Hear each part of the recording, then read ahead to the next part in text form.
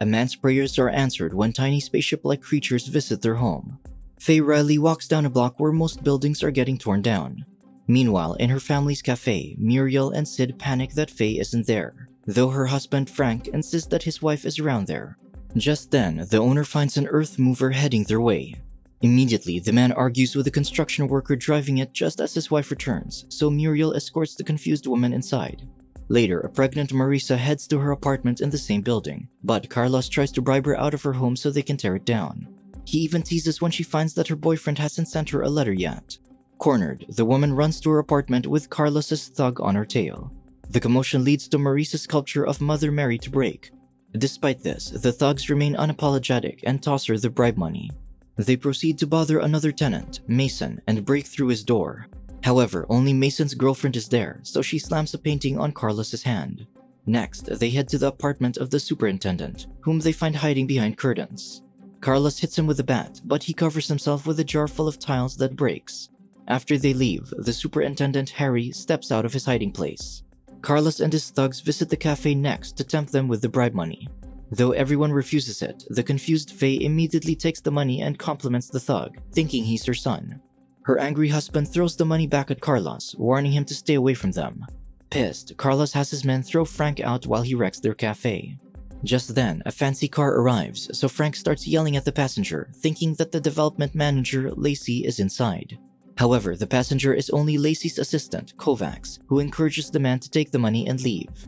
Desperate, Frank later calls the cops, but the officers don't do anything, knowing that the thugs will have accomplices to testify for them. Right after the cops leave, another tenant, Mason, arrives with Mrs. Thompson, hoping that she could recommend the building for historic preservation. However, she immediately notices the building's ruined state and argues that there's nothing to preserve. Meanwhile, Frank cleans up his cafe and finds the photo of his family during the cafe's opening torn up. Mason then returns to his apartment and finds his girlfriend, Pamela, already panicking after her encounter with Carlos. She's tired of living in the place, and since the man refuses to leave or get a better job, she breaks up with him. That afternoon, Frank finds Sid and Muriel moving out after taking Carlos's bribe money. Sid assures him that they're fine as they'll be at a retirement home in New Jersey. While her husband is appalled by this, Faye thinks they're just going on vacation. That night, the discouraged man focuses on caring for his wife, who's still oblivious to what's happening. Meanwhile, Marisa gets startled upon seeing Mason throwing his paintings out the window. After tucking his wife to bed, Frank unleashes his frustrations in the kitchen. He looks at the retirement home pamphlet that Sid left, but he refuses to consider it. Instead, he prays for something to help them. As if answering his prayers, a tiny spaceship later flies into their bedroom and observes the sleeping couple. It then flies around the house and notices one of the kitchen outlets. Afterward, the mechanical creature sends a signal, so another spaceship enters and uses the outlet to charge itself. When it's done, the creature meets with its companion and notices the torn photo from Frank's cafe. The commotion wakes Faye, and when she checks, she only finds the previously torn photo fixed. She then hears something in the kitchen and sees their toaster heading outside. Faye follows it to the pigeon shed on the rooftop, where she discovers the spaceships hiding. The following day, Frank calls the retirement home, accepting that his wife needs help, but stops when he notices the fixed photo and frame. He asks his wife about this, but she's gone. Downstairs, Harry finds the jar that Carlos broke fixed, while Mason wakes to the garbage truck passing and realizes that they took the paintings he threw out yesterday. He rushes out the door, only to stop upon noticing that his door is fixed. Just then, Marisa approaches, confused since her Mother Mary statue is also fixed. Frank passes by them as he hurries up the stairs, so they follow him and find Faye tossing around bolts and nails, claiming to be feeding something. Thinking that she's confused, Frank asks his wife to head back. However, Marisa and Mason notice that their missing items are in the shed. This makes Frank think that his wife stole them, but Faye argues that the little guys did it. Mason then enters the shed for his items but gets electrocuted. With everyone panicked, Faye takes her husband's pocket watch, which she smashes to lure the spaceships to them. As Harry joins them, the spaceships appear and fix the watch, proving their existence. The group then goes to the cafe and finds that everything is repaired. The giddy Faye explains that the creatures like to fix things, so she calls them the Fix-Its. Convinced that this helps solve their problems, Frank dances with his wife in their restored cafe. Later, Harry watches the spaceships repair things around the building while Carlos discovers that the cafe is as good as new, confusing him. Upstairs, the group attempts to talk to one of the Fix-Its but struggles to communicate with it. Faye then calls everyone for breakfast, but they're surprised to see the other Fix-It charging itself in the kitchen. Frank tries to communicate with it again, but it panics and flies out. Afraid, Mason suggests calling the cops to investigate the creatures, but Carlos appears. He interrogates them about the cafe when a fix-it accidentally knocks his head with a pot.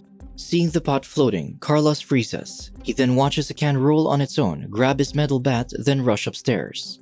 The thug chases after it and grabs his bat from the shed, but the fix-its electrocute the man. This causes the thug to run out screaming. That evening, Mason checks one of the fix-its, hoping to find a label to know where it came from.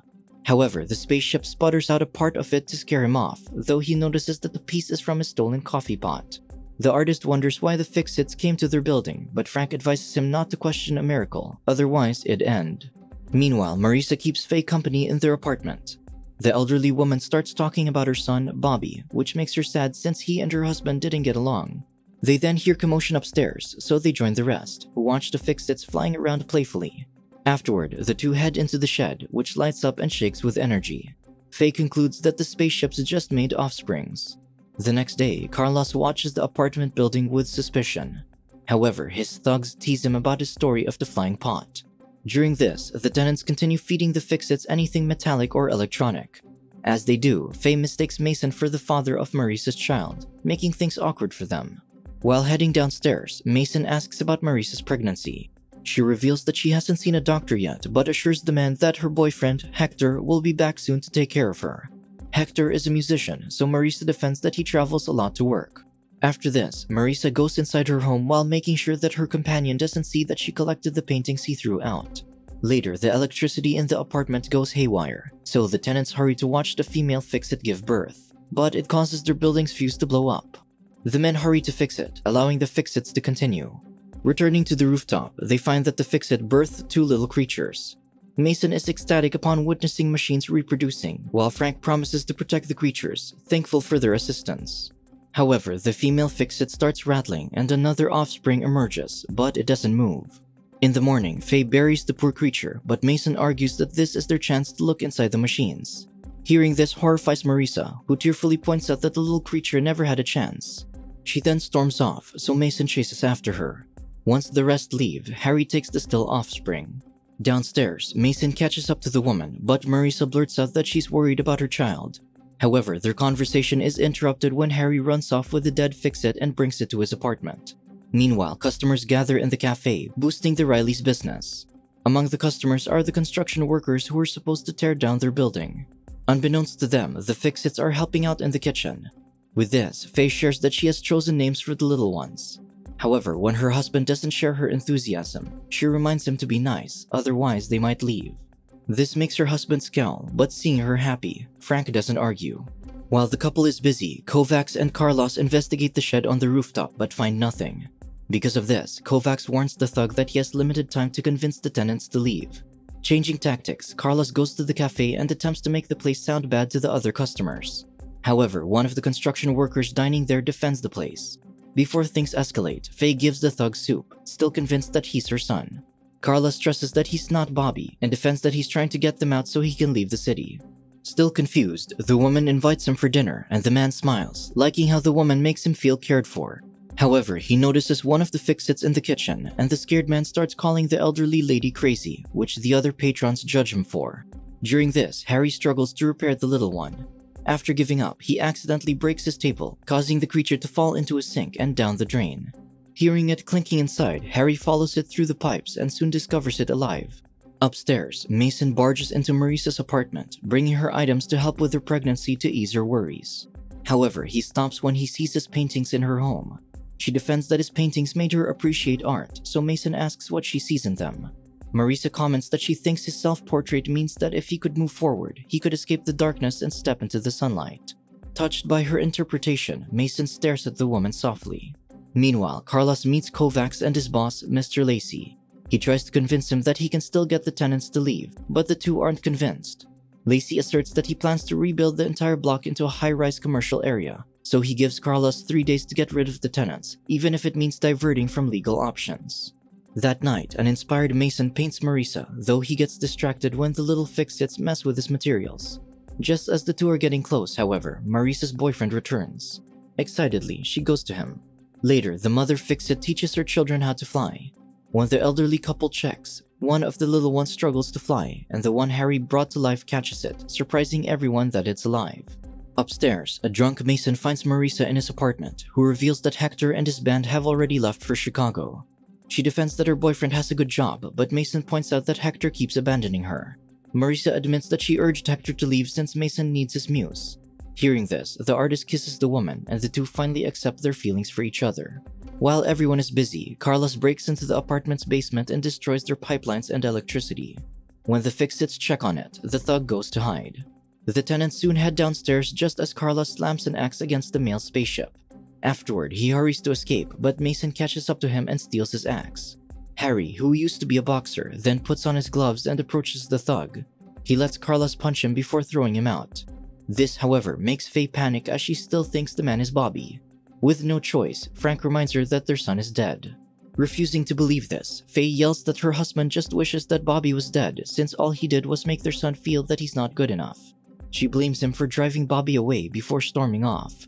While Faye remains in her apartment, the others search for the Fix-It children who disappeared after the encounter with Carlos. They end up in the city when Harry chances upon a megaphone and runs off with it. Unbeknownst to them, a man named Dewitt stops by their apartment carrying gasoline cans. In Times Square, the others find Harry using the megaphone while using a dog whistle, as he used the whistle to call the Fix-It he revived. This works, so the little Fix-Its head straight to him. Meanwhile, Faye finds that the mother Fix-It has repaired its husband. She urges them to find their babies, so the two fly away. The two eventually reunite with their children, but the father becomes hostile to the tenants, thinking that they're at fault for what Carlos did. It convinces its family to leave the humans, so the Fix-Its fly away. At the apartment, Carlos discovers Dewitt setting up to burn the building down. The thug claims that the tenants have already left, but the man insists on completing the job. Pissed, Carlos breaks a gas pipe, asserting that he was assigned to this building, so he should be the one to burn it down. Dewitt argues that the crime has to look accidental, but the thug refuses to listen. Afraid of his actions, Dewitt leaves, but Carlos catches up to him. The arsonist reminds him that they should be escaping to avoid getting pinned for the crime, but the thug tells him to watch their work. Their argument is interrupted when Faye scolds them from her apartment. Horrified, Carlos insists on saving the lady, but Dewitt refuses to be killed in the fire. Carlos hurries to save Faye alone, but she refuses to go with him. Thinking quickly, the man pretends to be Bobby and lies that he wants to show her his new car and take her and Frank to see the game. Recalling how Bobby and Frank never got along, Faye finally realizes that Carlos isn't her son, so she locks herself in her bedroom to avoid him. There, she pulls out the newspaper clipping from her vanity table, which shows that Bobby was killed in a car crash. With no way of getting to her, Carlos goes downstairs in a desperate attempt to stop what Dewitt planted, but it blows up before he can get to it. As the place burns down, the thug rushes and breaks down Faye's door. Nearby, the tenants notice the fire trucks, so they rush to their homes and discover that it's burning. Thankfully, Carlos manages to climb down the fire escape with Faye over his shoulders. The woman is then rushed to the ambulance, and Frank accompanies her. Mason then spots Carlos, so the thug runs away. Before he can chase him, however, the building starts falling apart, much to everyone's horror. In the morning, the construction crew stops their work since Harry is still sitting on the apartment steps. Kovacs tells them to destroy the place, but the men remind him that they've already won, so they should at least let Harry mourn for his home. At night, Harry is still on the steps when the Fix-Its return, bringing with them more of their kind to help out. The next day, Faye is dismissed from the hospital, so Frank tells her that they'll be going to the retirement home where Muriel and Sid are. However, the woman insists on going home. Carlos visits the woman with flowers, so Frank pretends that he's Bobby, hoping to cheer his wife up. However, this only brings Faye to tears, so Carlos leaves. Just then, an officer approaches them. A crowd gathers in amazement at their block, and the tenants soon arrive, surprised to find their building looking as good as new. Meanwhile, Lacey is swarmed by reporters, so he asserts that the reported fire was a mistake since he can't explain how the building was repaired overnight. As he gets into his car, Kovacs promises his boss that they'll continue driving the tenants out, but Lacey fires him. Finally, the tenants return to their restored home, which continues to stand between Lacey's high-rise buildings years later. Subscribe to watch more videos like this, turn on notifications and leave a like to help the channel out. Thank you for watching.